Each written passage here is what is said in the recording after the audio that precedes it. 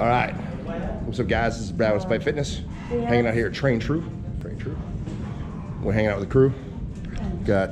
We're doing some. Yeah, that's what we're doing. This is exactly what's happening right now. We're doing some bench. Did a little bit of deadlift training earlier. Gonna hit some benching and see what we can do with this. Get this set. Change your perspective. And that's where we're looking. We want that. 405. Yes.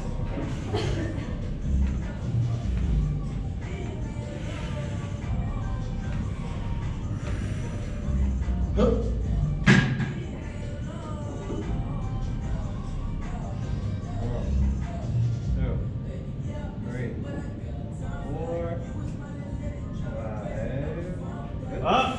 There you go.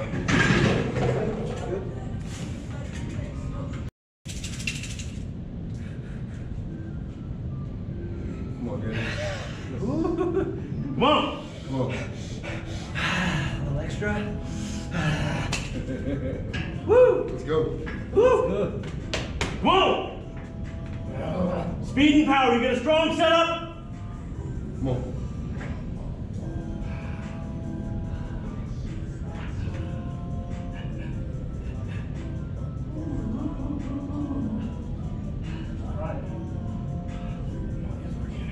Come on!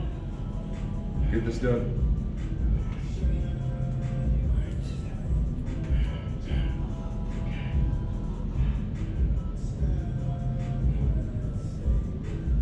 All day! Come on.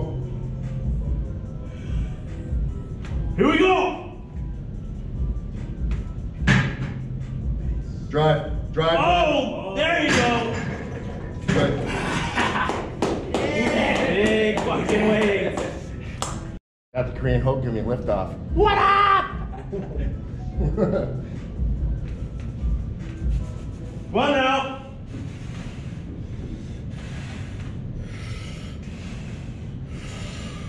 Huh? 1, 2, come on! 3, 4, 5, come on!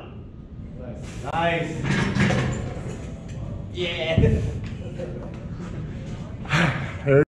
So what you're seeing is us doing some bench training, and what we got here is this Rogue setup.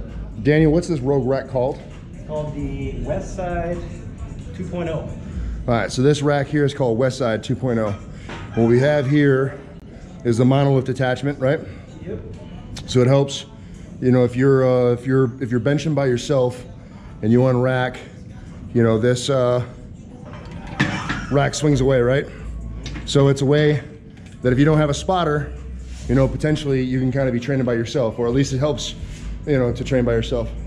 And I don't know how some of you out there may feel, but I would much prefer just to have a spot, you know. So, but if that's not really an option for you, this might be something that would be a really good option. I'll be honest, I have a really hard time getting used to it.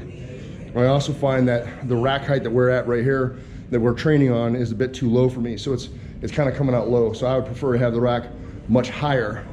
But even on the highest setting, this only goes up, you know, another maybe 2 inches, which for me isn't quite high enough for like a full, you know, for an easy unrack for myself to keep myself in position. So even with this particular setup, it's still kind of a necessity for me to have a lift off. So if you're a bigger lifter, if you're, you know, 6'2", which I am, if you're 6'2", or, you know, have kind of long arms, this particular rack, this particular setup may not be super advantageous for you for, you know, your own benching purposes at home. But however, if you were to use the monolift attachment on more of like a power rack setup, right, you know, you could definitely get some more options in terms of rack height. So that might be something to consider.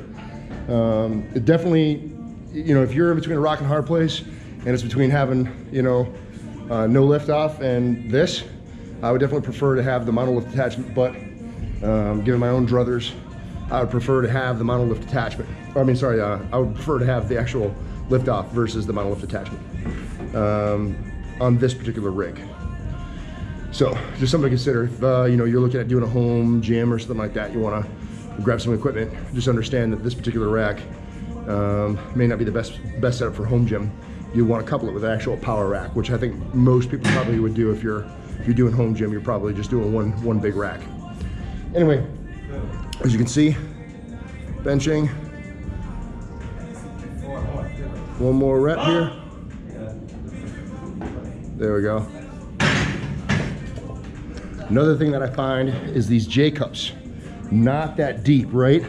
So if you slam that weight back, there's a good chance that weight pops out, and then you know you end up kissing your weight. So a couple of things to consider when looking at utilizing this equipment. I believe that it's better than not, especially if you don't have the option of a lift off. But it's things that you probably should consider if this is something that you're looking at getting for yourself. Anyway, that's it. If you have any questions, comments, or concerns, leave in the chat box below. I will respond. I appreciate you guys watching. You guys can help me with the likes, the shares, and the subs. Definitely helps grow the channel, and we've been growing like crazy, and I appreciate every one of you guys. Remember, guys, no matter what it is you think you can't do, train despite. You're either going to find an excuse or you're going to find a way. Appreciate you, and we'll see you in the next one.